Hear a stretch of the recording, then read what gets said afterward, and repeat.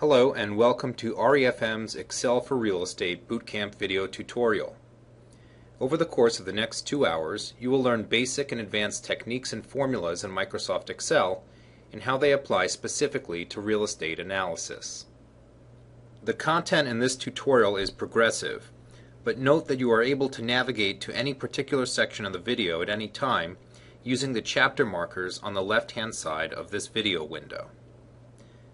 Let's get started by flipping to the Arithmetic tab of the Excel file and talking about some formatting conventions that we will observe throughout this tutorial.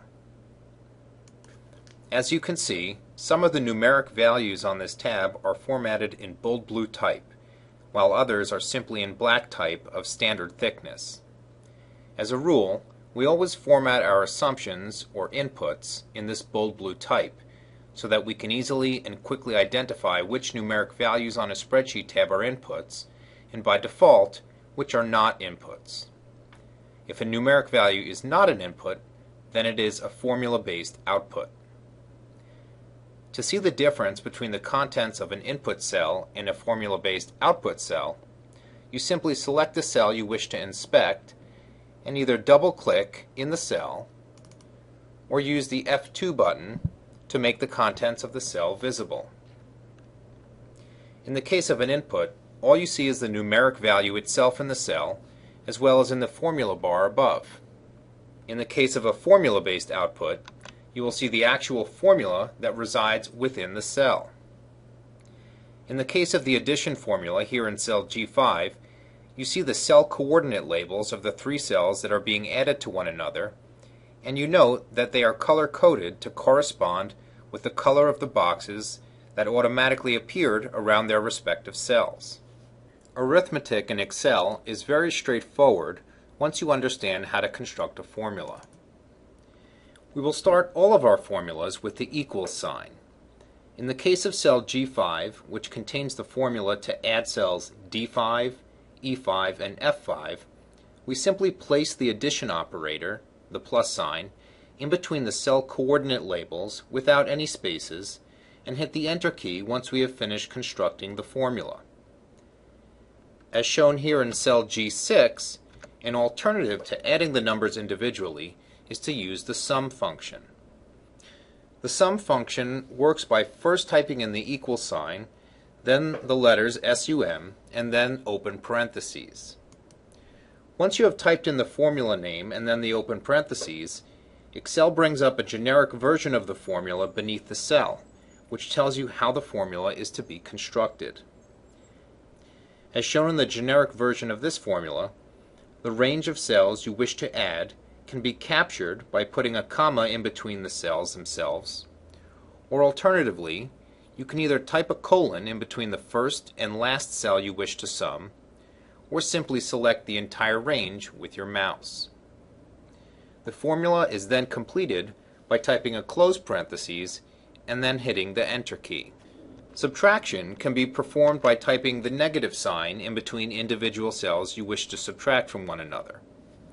Additionally, you can perform subtraction by using the sum formula if that is a more efficient way of performing the operation on several numbers. Multiplication is straightforward, using the asterisk, which you get by hitting the Shift key and the number 8, as the multiplication operator.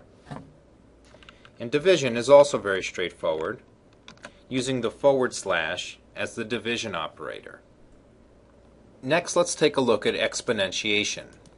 Exponentiation is important because it's often used to grow a base rent value by a constant growth rate over multiple periods. Exponentiation is performed by using the caret on top of the number 6 key, which you produce by hitting Shift 6. The value that comes before the caret is the base, and the number after the caret is the exponent itself.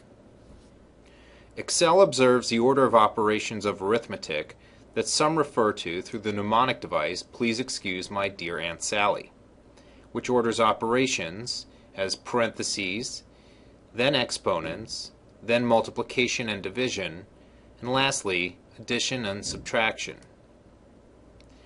This is shown here in cell G19, whose formula is also written out as text in cell G21 below. While we are looking at this longer formula, we want to point out to you that Excel has a function that allows you to evaluate formulas that can be helpful in understanding how these longer formulas are put together.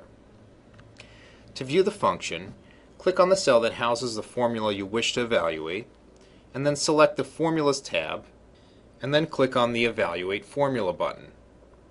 This will bring up a dialog box that shows the entire formula, and by clicking the Evaluate button, you can view how the value changes as the order of operations are observed and calculations are performed.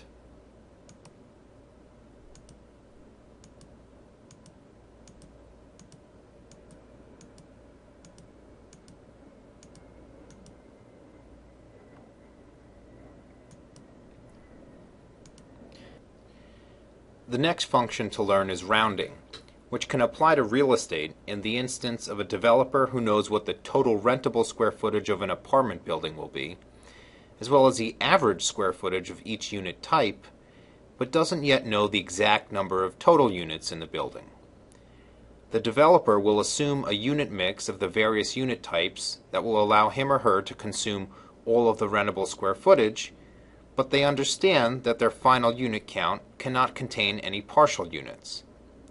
To see how Excel can remedy this problem, let's take a look below. Excel provides us with three main ways to round, and also ways to round to a user-specified significant digit. The first is the straight round function, which is enabled simply by typing equals round and then an open parentheses sign. As shown in the generic formula, the first variable you place in the formula is the value you wish to round, and then the number of digits to which you would like the value rounded. If you enter 0, the number is rounded to the ones place. If you enter a positive number, the number of digits to which Excel rounds is the specified number of digits after the decimal place. And if you enter a negative number, the number is rounded to the specified place before the decimal point.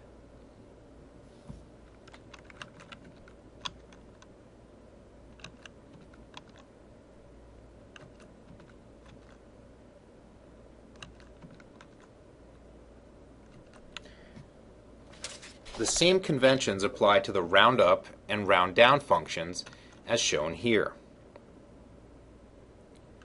In the example above, the round down feature can be used to make sure that the final unit count does not include any partial units, since there is no such thing as a partial apartment unit. The elimination of this partial unit allows the developer to adjust for a slightly different unit layout for one or more units in order to consume the space that would have been allocated to that partial unit. Next, let's move down to the exercise. Write the formulas in the table here, and then check your answers in the solutions box below. Once you are done, flip to the next tab. Excel allows you to get basic statistical measures of data sets quickly and easily. An example of how statistics can be applied to real estate analysis is for the calculation of the average square footage of the apartment units in an existing building and the calculation of the average rents on a per square foot basis. The first statistics function we will review is the maximum function. To find the maximum of a series of values, you use the max formula and define the range of values you wish to compare. To find the minimum value, you use the min formula. To find the average value, you use the average formula. And to find the median value, you use the median formula. Perform the exercise below and then check your answers against the solutions box. When you are done, flip to the next tab.